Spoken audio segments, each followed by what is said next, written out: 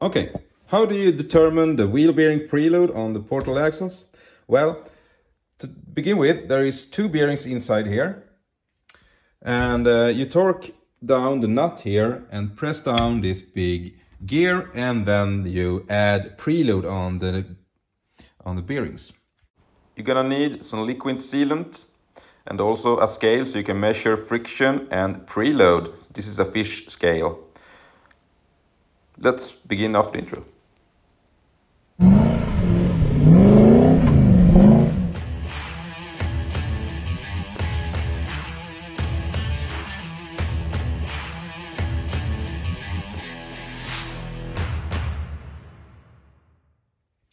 Now it's time to put on the bearing again and make sure that this surface here is in good shape, because that's a sealing surface to this edge here. So the water and mud will not go into the bearings. Bearing, either if it's the used one or if it's a new one, but this is a used one with fresh grease on it. So slide it on and go to the press it back on. Find a sleeve, a piece of tube or something, and press on the inner bearing, not on the outer.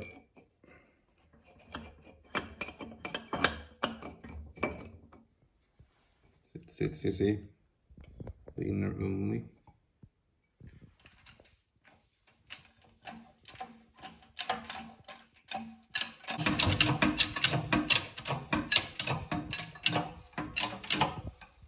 There we go.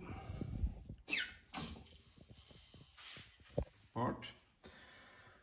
You need to fill this area here with grease, and also in between the two bearing positions it's gonna be like half filled with grease. As you can see, it's under the lip here is filled with grease, and down here is should be like half filled with grease. The bearing, and now we're gonna throw this one on carefully.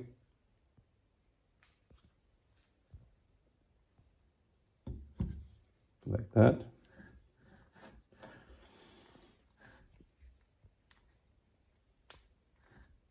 Yeah.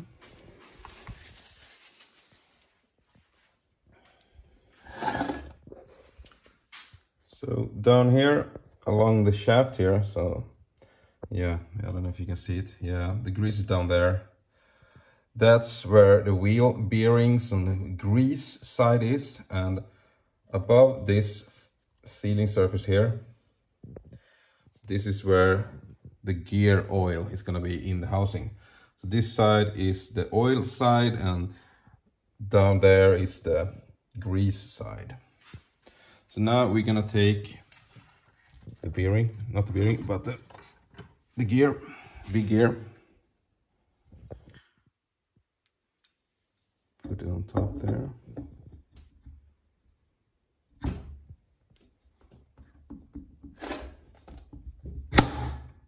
That. So for this procedure you need some of the basic hand tools that you most likely have. You need some liquid gasket that can withstand oil, high temperatures, and so on. You also need some kind of scale that measure force, or this scale is actually for fish. So you put your fish on the hook and then you can brag to your friends how much it weighs. This scale is actually perfect for this procedure. You torque down the nut here and press down this big gear, and then you add preload on the bearings. So to begin with, you need to measure how much friction you have within the seals and everything in this one. So you should put on the gear like this, and do not put it all the way down. You should keep just a little bit, like a hair, so it doesn't provide any preload at all. Like I said, you need to measure the friction in this assembly.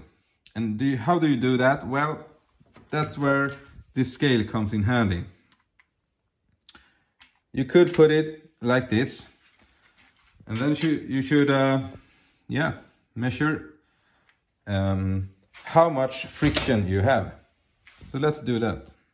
Now that we know how much friction we have in the assembly, I'm going to show you how I calculate how much preload we're going to set to the bearings.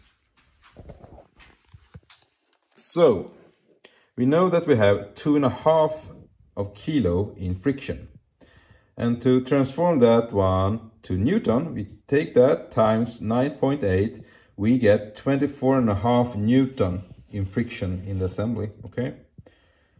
And you're gonna add the preload, so it depends. If you reuse a bearing, you're gonna add 24 to 28 Newton. Or if you take a new bearing, you're gonna add more preload, 42 to 48 Newton. In my case, in this assembly, I have a used bearing, or both bearings are used, and I have 24.5 Newton. And if I add this range, I will get 48.5 to 52.5 Newton. This is the friction plus preload I need to measure with that scale. And since that scale is in kilos, I need to convert that to kilos, of course. And you divide this by 9.8, or you can find a translator on Google it up or something. But it's 5 to 5.3 kilo of total friction and preload on the bearings. So that's what my fish scale needs to show when I tighten down the nut more and more. I'm gonna have 5 to 5.3 on this scale, which is around down like that, somewhere around there. And that should give me the correct preload on the bearings. I clean the surface here because we're gonna add some sealant to this edge here of this surface.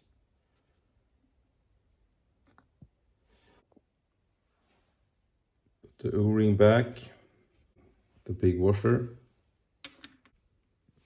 Put that one back here.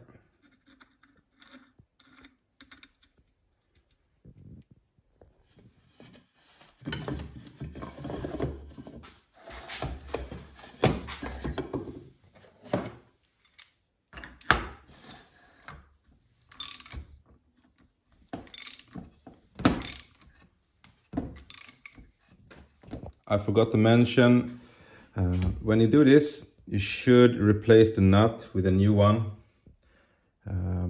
I did not, so be careful with the thread in the nut because it can be damaged, so make sure it's as nice as possible. Okay, so when you have got the correct preload on the bearings, you should punch the nut here into this groove so the nut does not rotate. I hope this episode was useful for you. Make sure to subscribe and see you next time. Take care. Bye.